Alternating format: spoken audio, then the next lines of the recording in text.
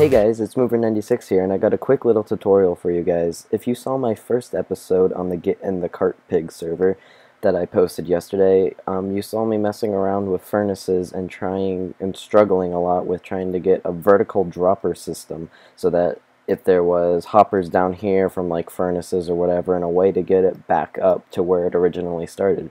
So I've been messing around in creative mode, and I have two designs for you guys, which I'll show you how to build both, and they're very simple.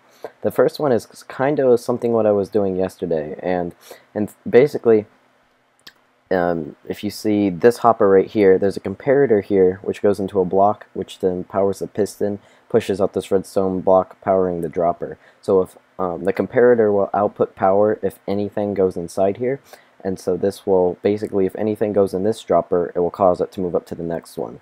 And then conveniently enough, this one has the same system on it but on the opposite side, and they don't interfere with each other. So then this one, and there's a piston back here, and this redstone block will put up here, and it will go into this dropper, and so on and so forth. So if you put one, let's say, in here, and I'll just put one command block, it gets brought all the way up to the top, and here it is.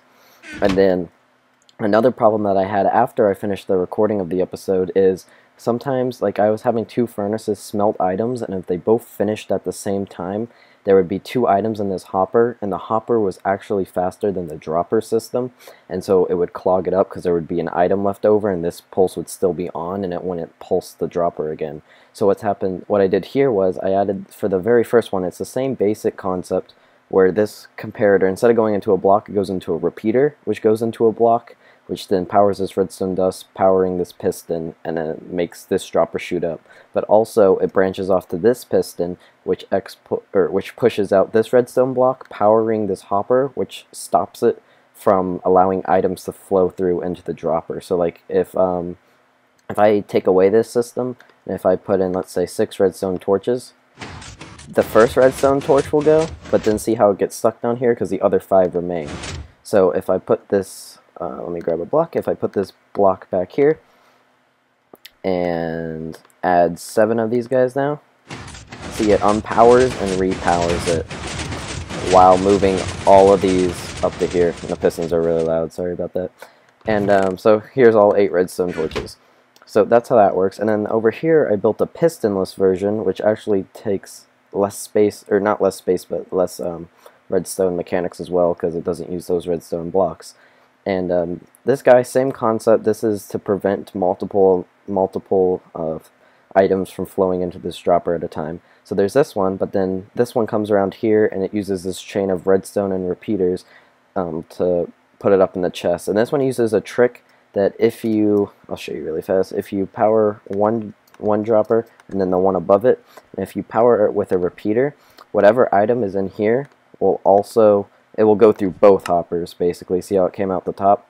So if I had a third, or dropper, sorry, if I had a third dropper up there and I put a piece of redstone in, let's say, and then I got, oops, I already have a bunch of torches, and I put this in there, it will go up into the third, because this powers this block, which also powers this one like a tick later, but the game's fast enough to process it. So this one, same concept. If I put, say, 10 redstone in this hopper, which, and these hoppers could be coming from anything, and it goes into droppers and bring it up. And these are both, you can expand these vertically infinitely until, you know, within reason. But, yep, because they work just off the droppers. You don't need long wires. But the one thing you will notice about this one is it's silent, but it's considerably slower. And to show that I have this test, where I'm just going to lock both of these hoppers, and I'm going to put a stack of droppers in that one, and a stack of droppers in this one, and it's going down, but see, they're being stuck in here. And then I'm going to flip off this switch, and you will see that this piston one on the right goes, watch that piston versus that one, the one on the right moves considerably faster, and that's just based off the repeater and torch delays that this one has.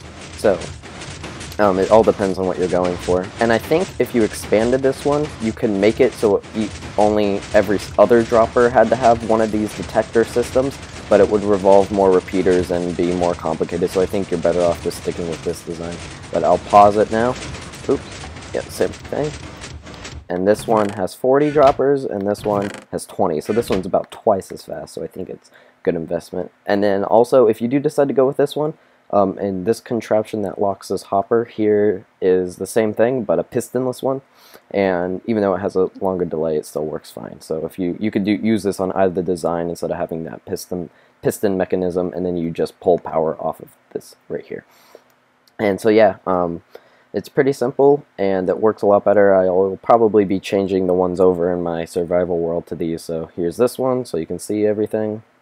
And you can just pause the video to build it because they're super simple. And then this one, you just alternate these every other one. And also, I'd recommend paying attention to, it's not such a big a deal with this one because you really can't have this level with the ground unless you have this behind a wall.